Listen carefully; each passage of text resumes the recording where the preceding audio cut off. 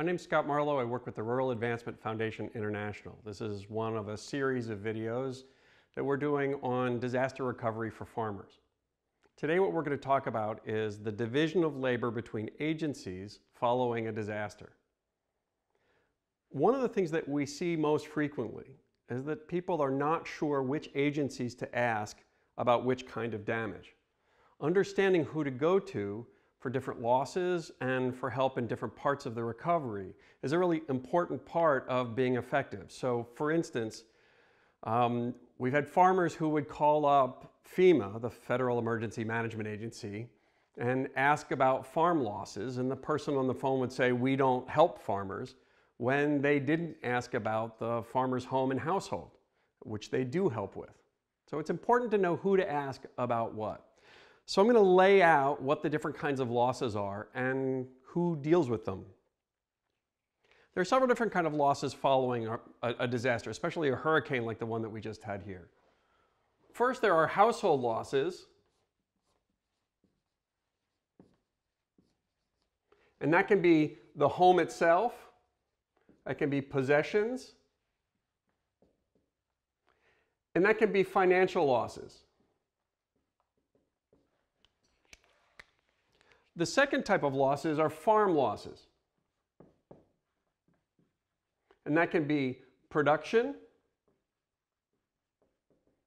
The production losses are crops that you had in the field or other things that you were growing for sale. It can be production capacity. That is, for instance, if you're a blueberry producer or an orchardist, you may have lost trees or bushes that would produce a crop further down the line, but you've lost those bushes or trees. That's loss of production capacity. And the third is buildings or equipment.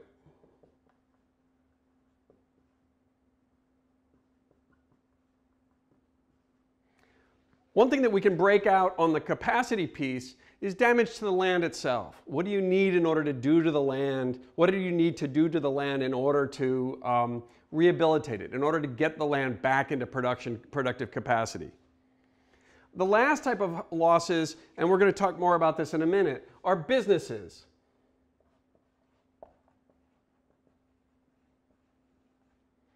So if you have a business, that could be a restaurant, that could be a distribution business, any number of things.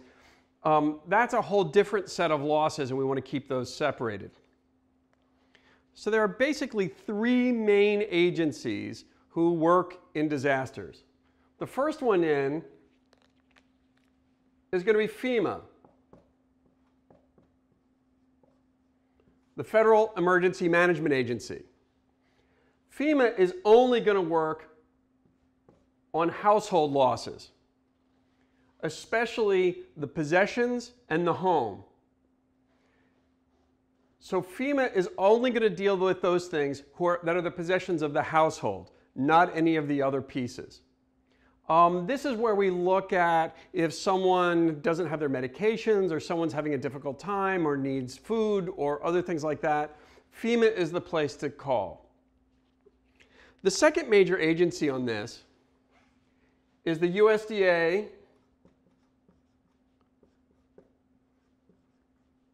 the USDA Farm Service Agency, or the FSA. Obviously, FSA is only going to deal with the production issues, or with the farm issues. That can be production capacity, buildings and equipment. In general, disaster assistance for production losses are going to be dealt with through risk management programs like crop insurance or the non-insured crop disaster assistance program.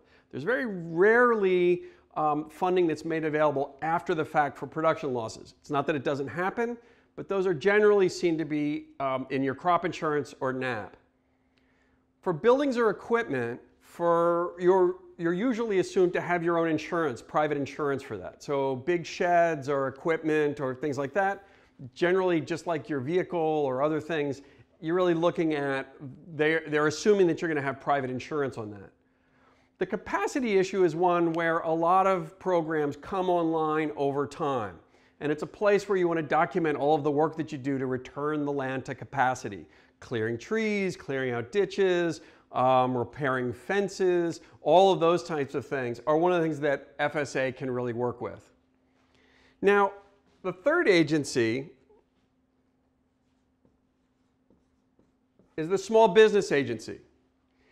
Small Business Administration, I'm sorry, the Small Business Administration. The SBA, while obviously it works on the business aspect, SBA also has a program which is a guaranteed disaster recovery loan program for individual homes.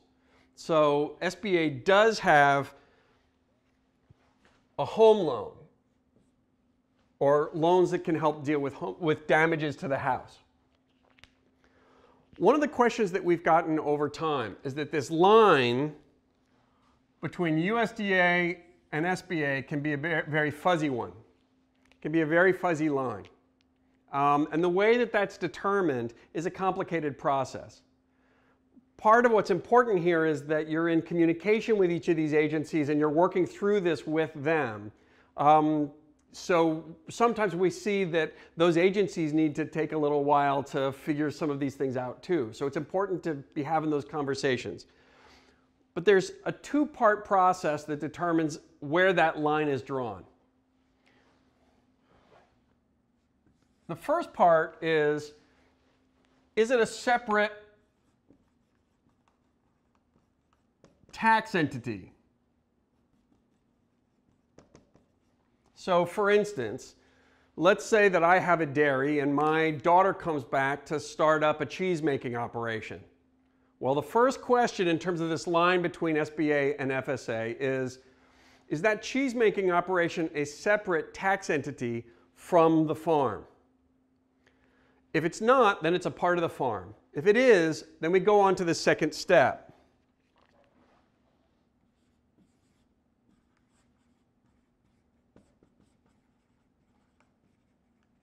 The second step is the percentage of household income. This one's a little bit more complicated.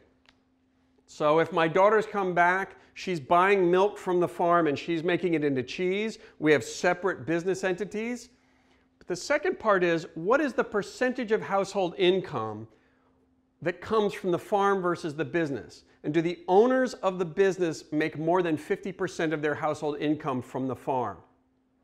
So if she is complete owner of the cheese making operation, and I'm not a part owner, and she's getting more than 50% of her income from that business, then it's a business and it's eligible for SBA programs. But if I'm part owner, if I helped her establish that business and I worked with my daughter to create it and I'm a part owner in that business, then my household income gets included as well. And if the farm is more than half of our collected household income, then it's back to the farm. So it gets pretty complicated to work through. A lot of those lines are really important to work through with people from the agencies, but it makes a big difference in terms of what programs you can get access to. So to review, the three main agencies after a disaster are going to be FEMA, the FSA, and the Small Business Administration. FEMA is household, Farm Service Agency is going to be the farm, Small Business Administration is a business, or in some cases the house. Thank you very much.